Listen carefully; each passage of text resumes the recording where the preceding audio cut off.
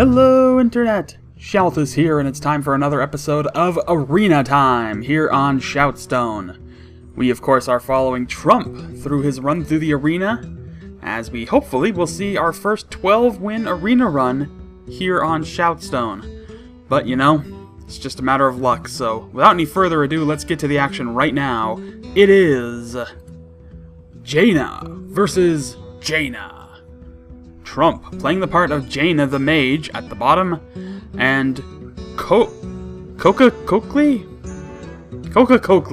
playing the part of the Jaina at the top. Alright. So, happy Friday, everybody. I hope you are all looking forward to this Monday's episode of Games in 60 Seconds. There will be videos that go up on this channel that announce when a video goes up over there. Just, you know, I want to make sure that people check them out. Hopefully you haven't had a chance to go over there, burn a minute of your time to check things out. But anyway, Worgen Infiltrator coming out to start things off, and a Mana Worm coming out for his opponent, both being traded off, however, on this following turn. So the field is still clear by turn 2, as we move in, by the end of turn 2, I guess I should say. Sorcerer's Apprentice coming out for the opposing Mage player. Trump has a few options here. You know, it's certainly tough to consider playing that Shattered Sun Cleric, because you kind of want to play it at a different time. Now, this is a recent patch game, because it's hard to keep up with all these patches. I have like a whole litany of games that are in my lineup, so they may not always be up to date, but whatever, you know?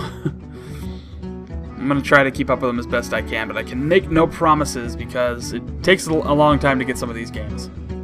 Alright, anyway, opposing Mage player coining out an Ogre Magi. So, quick trade there by that Summoner and the Magi. Gonna respond with the Chillwind Yeti, a staple card of the Arena deck. And in many other decks too, but it's definitely a popular card in the Arena. 4-drop, 4/5, it's very strong. And it will be claimed by a Fireball, so I think Trump's got to be happy that a minion ate that Fireball. Probably not too happy that his field is empty right now, but hey, you know, something. So Injured Blade Master and a Bloodfin Raptor coming out to try and form a little bit of a barricade against whatever opposition the Mage player has. So Trump is definitely going to eyeball that Ogre Magi. He's definitely going to want to take that out of play, probably as soon as possible, because any extra spell power that a Mage deck has is just going to be trouble. Cone of Cold will cause that, I almost said Raptor to go away. And the Magi just going to attack straight into the hero, freezes that Injured Blade Master. So he's going to play the Shattered Sun Cleric, buff up the Blade Master a little further, and plays the Arcane Intellect to get a couple of cards. So, alright. 5/2 Blade Master, 3/2 Shattered Sun Cleric. Now sitting on the field as we wait to see what happens next. Frost Elemental, he's going to lock down that Blade Master once again. Control is the name of the game when it comes to Mage decks. Well, he's got 2 Polymorphs in his hand, but I don't think he really cares to it. He's going to burn his Hero Power. Oh, and he is going to burn a... is he? No. Well, maybe. I mean, it's not a bad idea to play a Polymorph against another Mage player. There's not a lot of buff cards, aside from, you know, minion cards and things like that can really be put into play. Against a Paladin player, it can be very dangerous if you don't clear out that polymorphed sheep right away. And he doesn't have anything to take care of it immediately, so... it's going to be interesting. I mean, as far as his decision goes here, he definitely wants to get rid of that Frost Elemental. At least as soon as possible.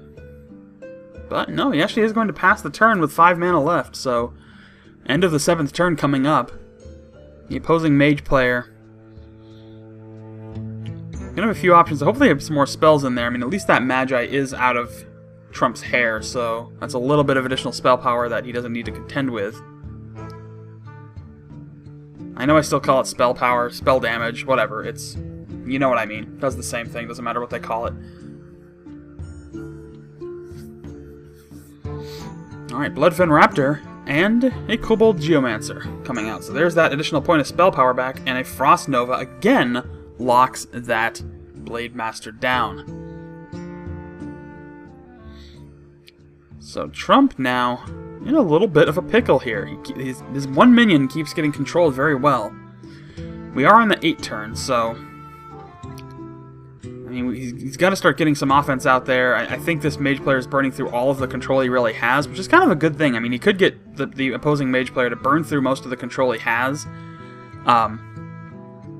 which can be very useful to establish a nice late-game presence.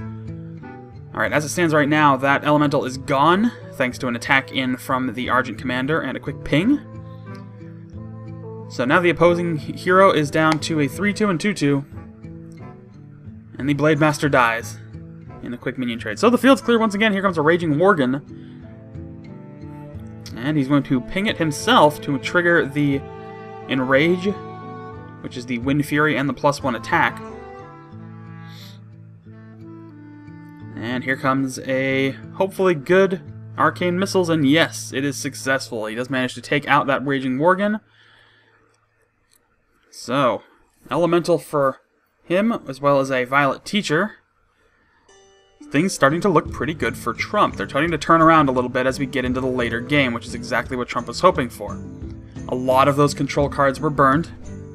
Playing some Taunt now, which can be, of course, polymorphed away, but there's a secret in play now. So we'll have to see. Another Frost Elemental. Alright, so he does burn one polymorph to trigger the secret, which is enough to get that extra 1/1 minion out there. But it's not enough to counter the second polymorph, which gets another 1/1 minion into play. And it will immediately be cleared. And here comes the incoming damage. So, freezing a Mage player, really not a big deal. Mages don't have weapons, so it's not going to stop anything. But whatever, it's just a byproduct of the attack. So now, things turning around. Now we're getting into the taunt cards of the deck. He's just going to ping away one of those little apprentices there. But things are looking good for Trump. He's got a few options on this next turn. He could bring out that Elemental and the Senjin Shieldmaster, should he want to.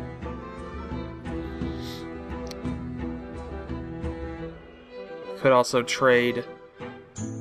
He could take that Elemental and trade one of the smaller minions to clear... No, actually, he's going to trade the Violet Teacher. I think he thinks he's got enough value out of that. So between that, a ping, and still has a couple of those apprentices out there, the health totals are even. And here comes a Senjin Shieldmaster, as we said before, to now further solidify Trump's presence. So, in a game that was definitely not turning in the favor of an early submission concession, I guess, if you will.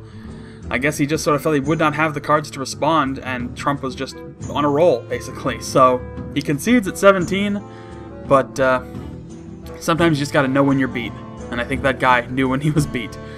Well, there you have it. That's going to do it for this episode of ShoutStone. Once again, don't forget, sign up for our tournament. You have until February 11th. Here's the link to the tournament video with all the details, as well as the link to sign up.